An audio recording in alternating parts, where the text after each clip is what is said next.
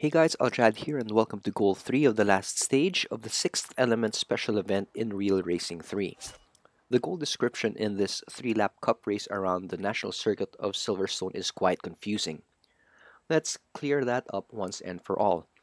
At the first lap, get to and stay in second place and maintain a gap from first place of no more than 55 yards or 50 meters as you cross the line. Afterwards, you can race to achieve victory over the course of the next 2 laps.